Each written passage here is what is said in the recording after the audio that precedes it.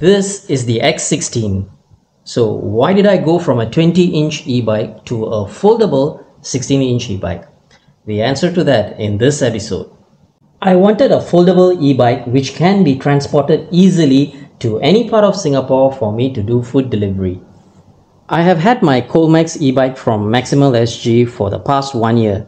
Aside from normal wear and tear, I have not had any major issues with it. The X16 has the same design philosophy, a ready-to-use, easy to maintain, safe e-bike for the long term. The thicker rear tires combined with the suspension on the front offers an amazing riding experience of comfort. The frame design has strong reinforcements and the rack is welded, allowing the e-bike to carry heavier loads without worrying of any breakage. The front suspension absorbs vibrations while riding, thus minimizing stress levels on the frame and on my body. The X16 package that I got comes with a 48 volts 14.4 Ah battery and a 9.6 Ah battery. So this is the base model that I'm starting from, and however I did opt to get some additional add-ons as well. So let's look at the accessories.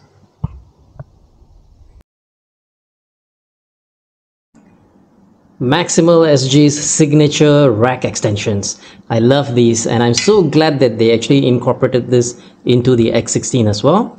So let's put them on, and installation is very straightforward. Just place it over here, put the nuts in, screw it in, and that's it. You're done.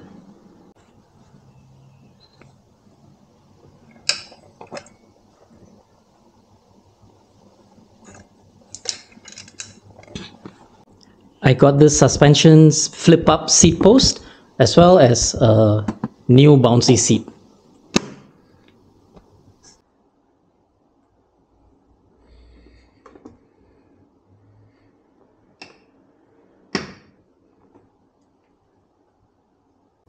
I decided to remove the kickstand and instead got the heavy duty double stand instead. The reason why is because it seems to offer greater stability when the bike is folded, and I decided not to get the roller wheel as well, as the double stand, right, the heavy duty double stand, it serves the purpose of, you know, when the bike is folded, it still remains in its stationary position in a very stable manner. I furthermore decided to change the handlebars as well, the grips. So I got these type of you know, the flat beaks type of grips, which I will change shortly. And the final accessory that I got would be this bottle cage holder. So actually this bottle cage holder, I'm starting to kind of like regret why I got it, because I don't know, maybe it might be a better decision to just keep my water bottle in my delivery bag instead of, you know, like mounting it here, as that might be another obstruction when I'm folding the e-bike. But I'll play it by ear as it goes. I will be reusing my phone holder from the Colmax, so let's go and install this. This is the only thing which I actually carried forward from the Colmax. This is the first version of the completed setup at the moment. As I continue to use the X16, I will update my experience with it, as well as what are the additional changes, like what are the things that I continue to further add on or remove from it.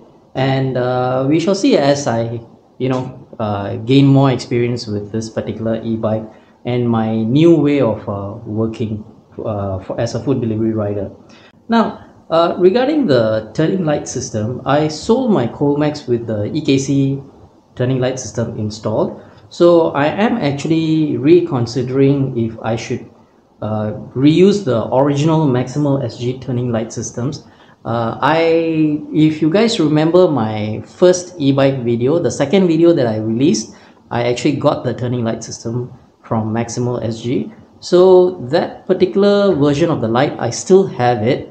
But however, because it would take some time for me to install it, I have to figure out a way on how to install it on the X16. So once I'm done with it, then I will show you guys. This e-bike is the first build model, and Maximal SG sold this first edition to me. If you have pre-ordered the X16, stocks are expected to be available around the first week of September. Check out their website for more details and pricing offers.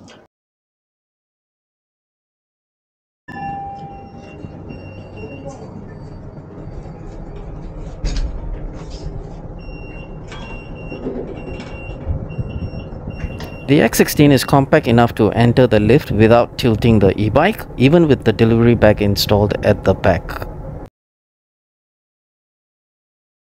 This is how you turn on your X16. There's a little button over here which is the power on and off, and you'll see over here, just wait for it to finish flashing. So right now it's on, and the mode wise you have the trip.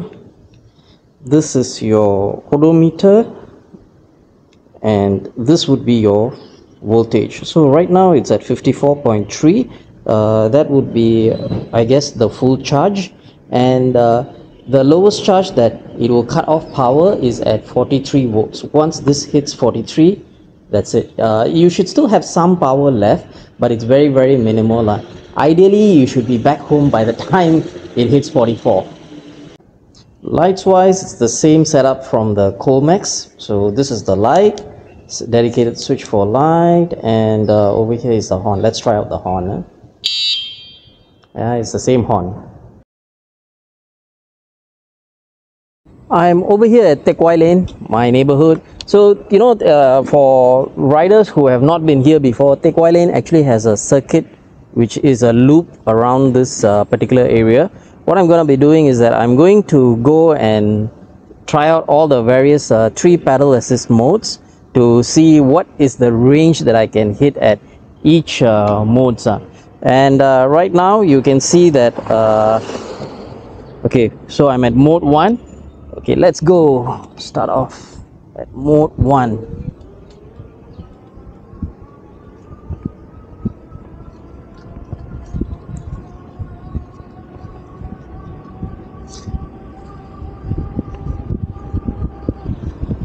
Okay, a little bit of an uphill over here. Wow, the suspension seat together with the front suspension is very, very comfortable, man. I tell you guys, if you guys are getting like this X16, go for the suspension seat. It's really, really worth it. Yeah, I can literally tell the difference already. So this is a slight uphill, and pedal assist 1. Okay, we are at 17 kilometers per hour on uphill. Slight incline. Okay lah, not so bad. Okay, a little bit more steeper. We are coming a little bit steeper incline.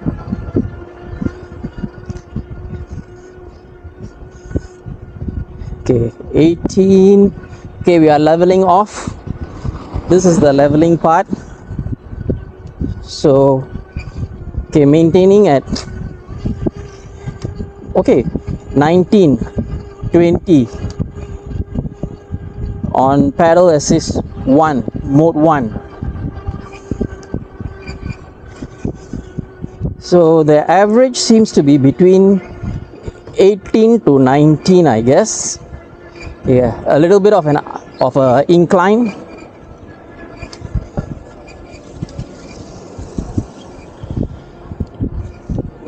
Okay, and then it's leveling off again.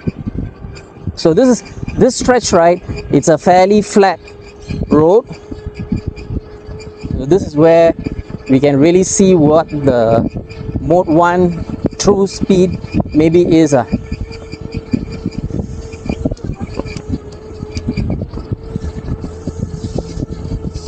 Yeah, 21.8.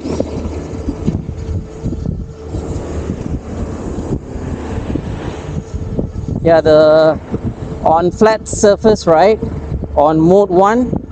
Okay, now we are going a little bit downhill, so it went to 22 lah. But I would say on average flat surface, this e-bike is at 21 kilometers per hour. Next, let's try mode 2 on the same circuit. Wow, quite the pickup is quite okay. Like, it seems to be a little bit faster pickup compared to the Colmax, you know. But for me, pickup is not really an issue. Okay, incline, like a little bit of a descent over here.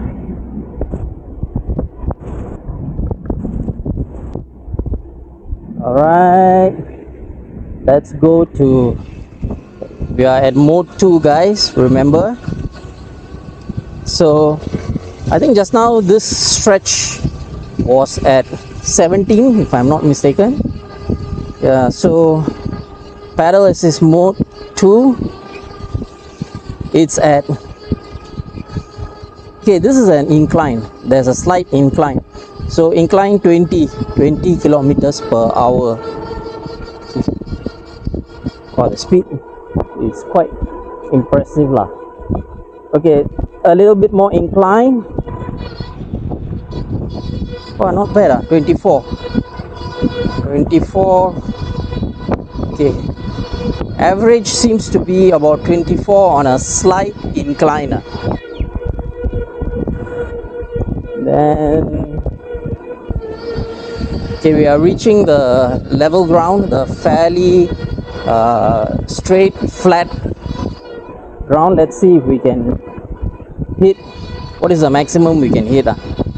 So 24.4 kilometers per hour. Okay, just now, how much did we hit? Oh, I also forget. Okay, wow, but you know, just now that hump, right? I went over it. Wow, no problem, man. The suspension, really, the suspension is really good. So it seems to be tapping out at 24.4 kilometers per hour lah on this.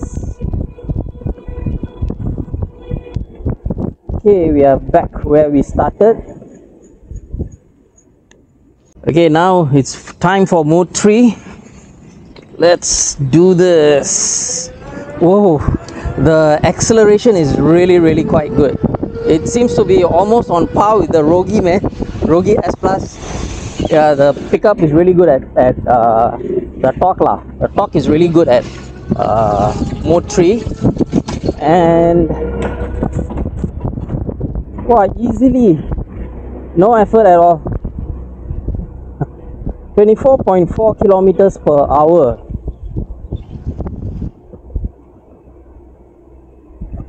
Okay, this one is the slight incline that we are going up.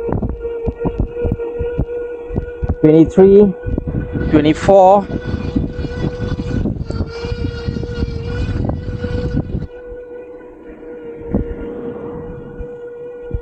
It seems to be, average seems to be about 24 on the incline.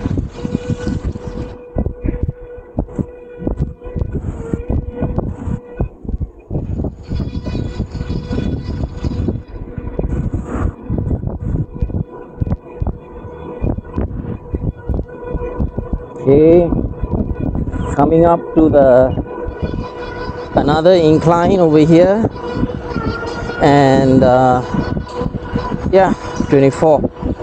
Okay, so the speed limit at mode 3, right, it seems to be pretty powerful, but the LCD display, right, it actually taps out at 24.4. Let's see if I can get it to go faster.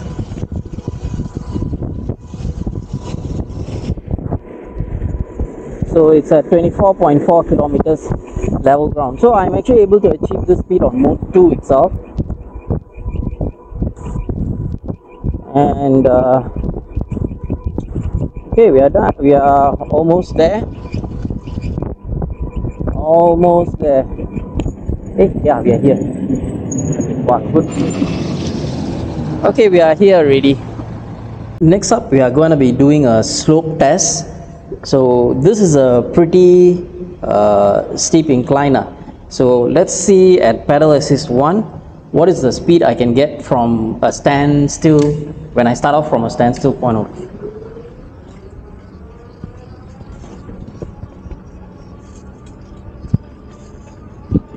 Okay, 14. Average about 14 to 15 kilometers per hour lah on this slope.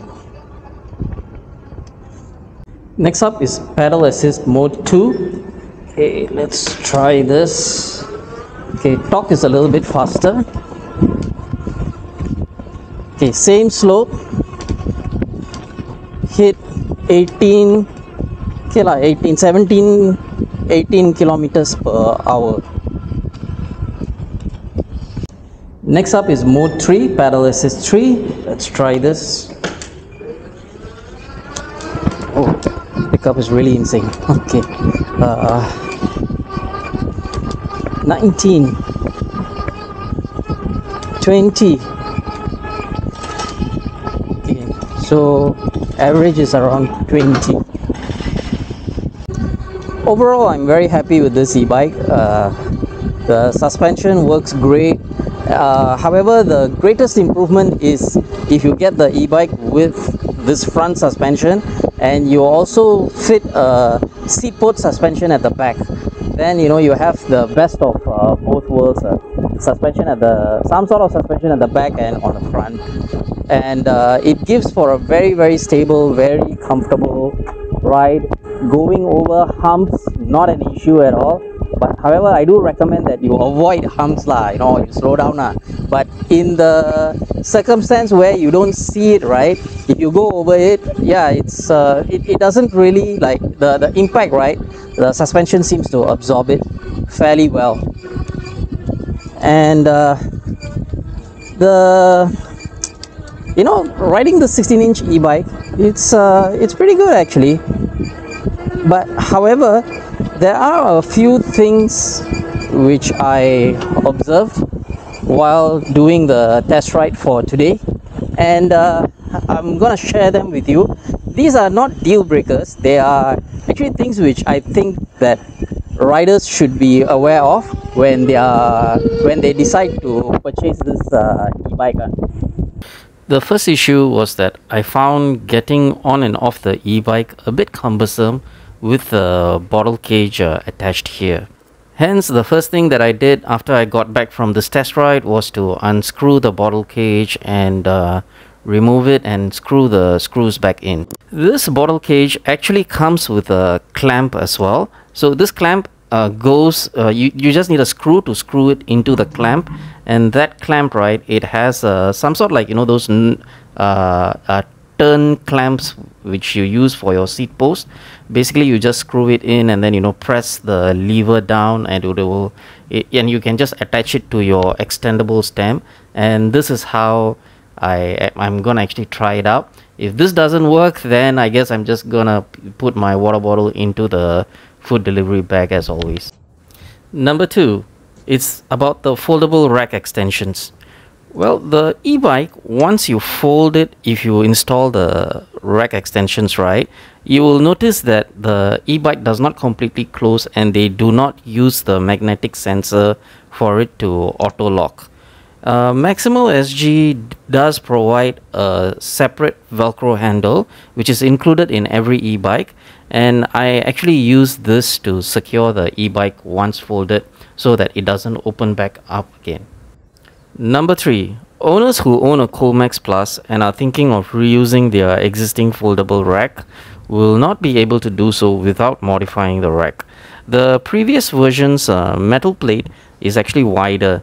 So hence, because now the S16 and the X20 have the controller at the bottom of the rack, the extensions will not fit without cutting away a portion of the metal. However, the new version of the rack extensions fits perfectly. Hence, my suggestion is, even if you have the old version, don't reuse it because it's just not worth the trouble. Just get the new extension instead. Number 4. I found if I use the e-bike with the folded rack in its non-extended state, my heels tend to graze the side when I pedal. Therefore, I need to flip up the rack even when I use the e-bike for commute and I don't have any bags or anything at the back.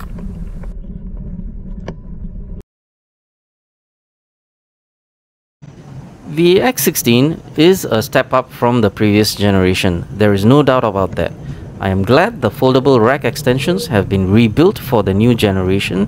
However, I am a bit disappointed that I am unable to use the built-in magnets to secure the e-bike when folded, but it's a minor issue since I can still use the provided Velcro binder to hold the e-bike when folded. I like the innovative front suspension a lot. I will know how well it works as I use the e-bike over time. I highly recommend getting the flip-up suspension seat post if you are considering the X16 or X20. It will be hard for me to go back to a non-suspension bike from now on. Battery-wise, Maximal SG are sticking to the previous battery sizes of 14.4 Ah, and there is a new 9.6 Ah capacity, which together introduces a concept called Flexi Battery, whereby riders are able to interchange them on the same e-bike. Now, as a part-time rider, the 14.4 Ah has more than enough juice. However, I would still like to find out exactly how long and how many orders I can complete on each battery, 14.4 and 9.6. If you own a Coolmax Plus with a 14.4 Ah battery, you can simply reuse the same battery in the X16 or X20. Finally, I would like to mention Mode 3. Now, Mode 1 and 2 was exactly what I expected, similar to the Coolmax. Mode 3 on the X16 is very different. The acceleration or torque on Mode 3 seems to be exceptionally powerful. Riding uphill on Mode 3 felt far more faster than the majority of the 2023 e-bikes that I have tried. If you are test riding the X16 or X20 for that matter, try Mode 3 and you will feel the difference, trust me. Recently, I have not been posting that many delivery videos, but that is about to change as I embark on a new series of adventures on this new foldable e-bike. If you would like to be notified whenever a new episode drops, consider hitting the subscribe button. Ride safe, be safe, and I wish you all good earnings. G-Man signing off.